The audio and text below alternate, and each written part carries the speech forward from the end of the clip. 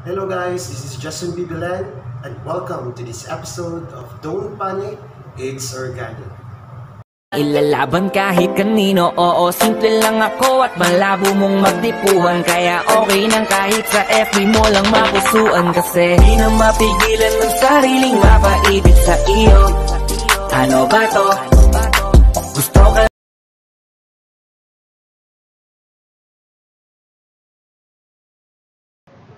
So last time we named compounds. So given the structure, we named the compounds according to the IUPAC nomenclature system. So from this point, how about we're going to reverse it? Like given the name, then we are asked to write or draw the structural formula of the compound. So for example, number 1, draw the structural formula for 1-bromo for methyl hexane. So how do we do that? First is you are going to determine first the parent compound. The parent is hexane. So you would expect that it has a 6 carbon. Okay? So remember that these 6 carbon are actually bonded to each other, which contains a carbon to carbon single bond only. So 1, 2, 3, 4, 5, 6. Okay? After that, your substituent. So in your carbon number 1, so if this is your carbon number 1, it has actually a bromo that is attached. Remember that your carbon would have a total of how many bonds? 4 bonds. So your carbon number 1, there is a bromine there that is actually attached. That's why it's 1-bromo. Okay, so you can put the Br here or there, so depending on you, as long as it is actually located on the carbon number 1. Then you have also 4-methyl. Okay, so it is actually located on carbon number 4. So 1, 2, 3, and 4. So in carbon number 4, there is a methyl there. Okay, so there is a methyl there. Okay. So now you can go directly to your hydrogens because you're already set. Your substituents are already satisfied here on this structure. Carbon number 1, that is 1-bromo, then 4 methyl hexane. Okay, so you cannot put your hydrogen. Okay, you cannot put that hydrogen there. This one also, how many hydrogens? There are 2, so that you can have a total of 4 bonds for that carbon. This one also would have 2 hydrogens for a total of 4 bonds.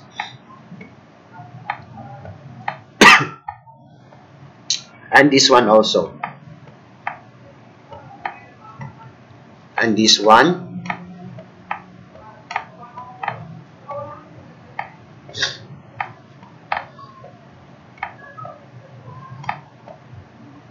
And the last carbon would have 3 hydrogens, so that it would have a total of 4 bonds. Okay, so this is now the structural formula for 1-bromo for methyl hexane. So you can either write this on its condensed, so you already know how to write the condensed formula. Right? You just slice the compound. Okay, then you will have and then you can write the condensed. Okay, or you can also write the line formula for this compound. So it depends on you. Okay, so that's it. That's very easy. Okay, next, 2,2-dibromo 3-ethyl hexane. Okay, so the same, you should get first the parent, which is actually hexane, so that is carbon to carbon, single bond. Okay, carbon to carbon, single bond. So there are 6. Okay, 1, 2, 3, 4, 5, and 6.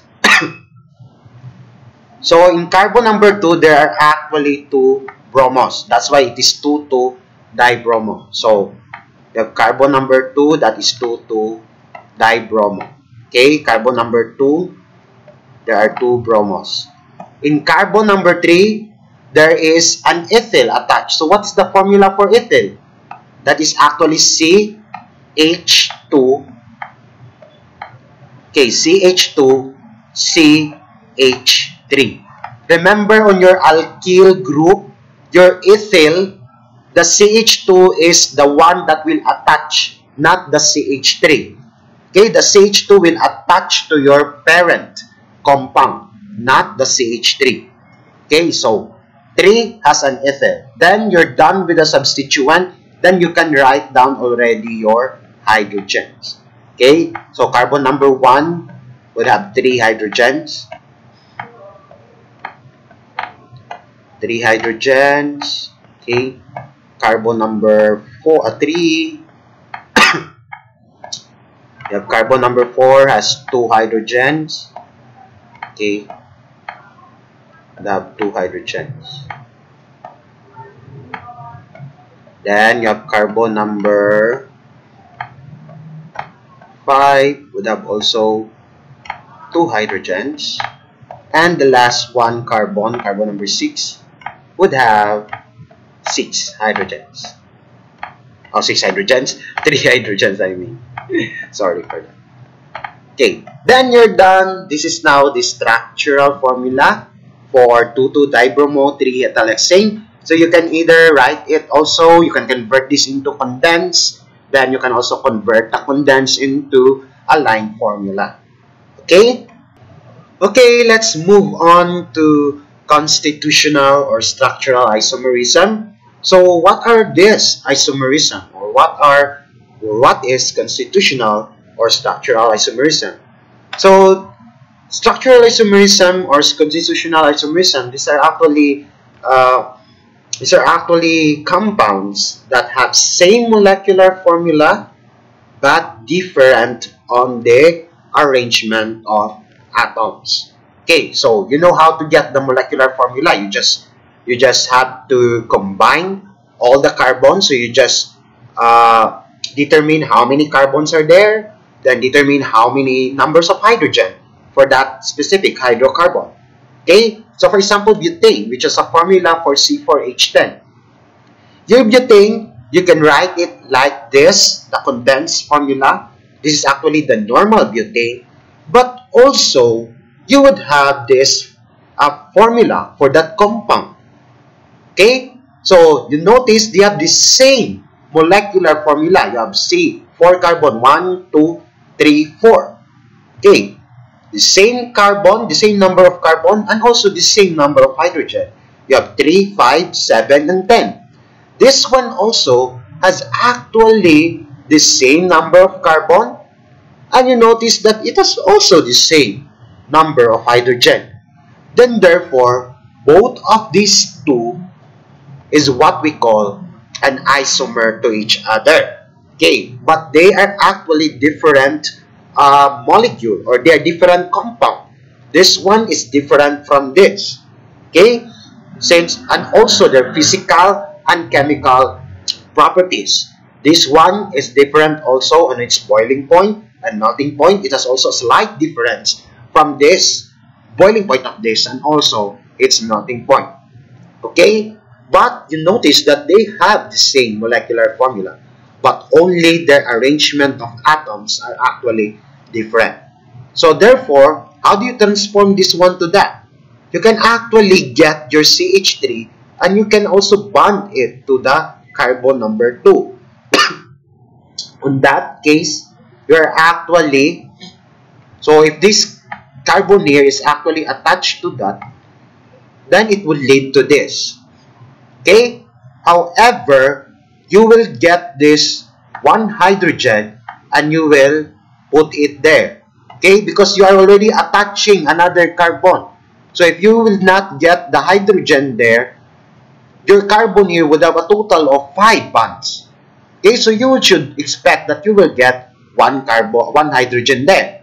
And of course, if this will left with that formula of CH2, then it wouldn't have a total of total of 4 bonds. It would only have 3 bonds, like 2 of the hydrogen and the other one is for the carbon.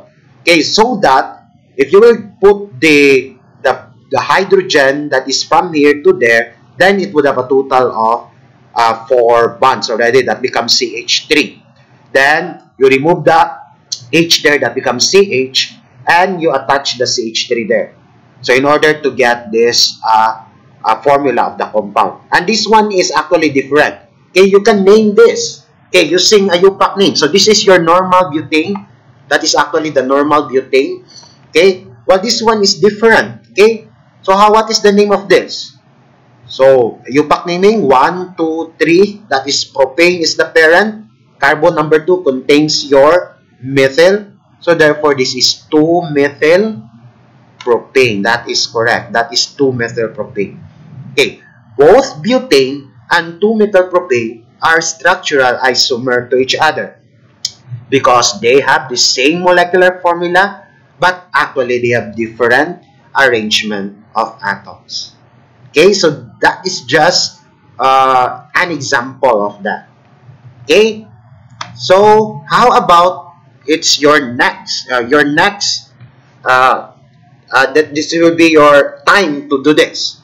Okay, so you can pause this video and you draw all the possible isomers for hexane C6H14.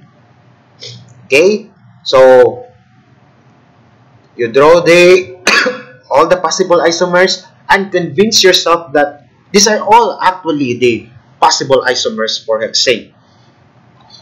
So it should have a total of 6 carbon and 14 hydrogens.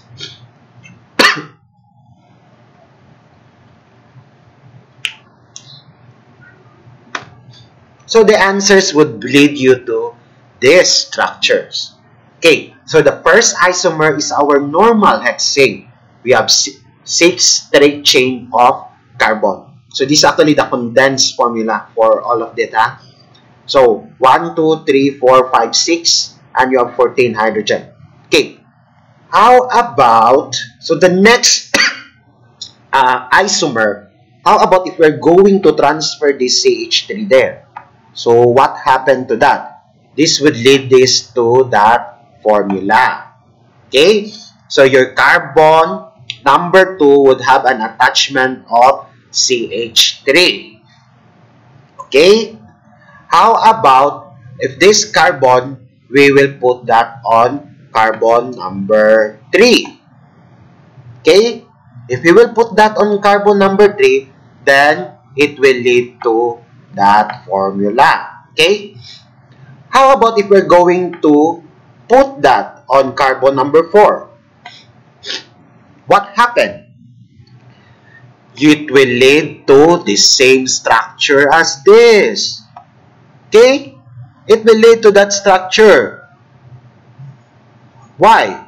It's because if you are, okay, so if you are going to attach this to that carbon number 4, actually that carbon number 4 is not a carbon number 4. Okay? Because remember that you are going to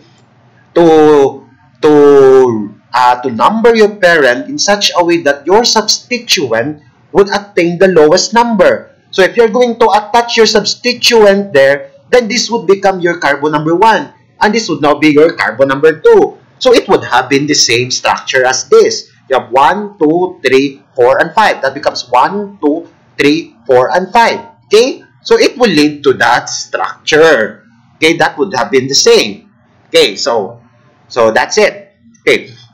How about if we will attach here the CH3 and we will also attach another CH3. So these 2 carbons, we're going to attach there. That is okay. You will lead to that formula. Okay? How about if we're going to attach here and if we're going to attach there? Okay, that 2 carbon, you will lead to that formula. Okay? So there are actually no other isomers aside from these 5 isomers here. Okay, this is actually the possible, all the possible isomers for hexane. So if you draw something that is actually you think that it is correct, you're actually leading to this 4 isomers here. This one, that one, this one, and that one. Okay, could have been twisted a little bit, but if you are going to name that compound that you draw and you name this compound here, you should have to get the same name of that compound. Okay? So what would you expect to have the name of this compound? Okay? What would be the name? You have 1, 2, 3, 4, 5. Parent name is pentane. Okay? And your carbon number 2, there's an attach of methyl. So therefore, this would be 2-methyl pentane. Correct. Okay. How about this? Okay, 1, 2, 3, 4, 5. So carbon number 3, there is a methyl. That is 3-methyl pentane. Okay, how about this one? Longest continuous carbon chain, 1, 2, 3, 4. That is butane. Carbon number 2 has 2-methyl. So 2,2-dimethyl butane. Correct. How about this one? Okay. Longest continuous carbon chain, 1, 2, 3, 4. That is butane. Carbon number 2 has methyl. Carbon number 3 has also methyl. So therefore, the name would be 2,3-dimethyl butane. Okay, so those were the names of these possible isomers for hexane.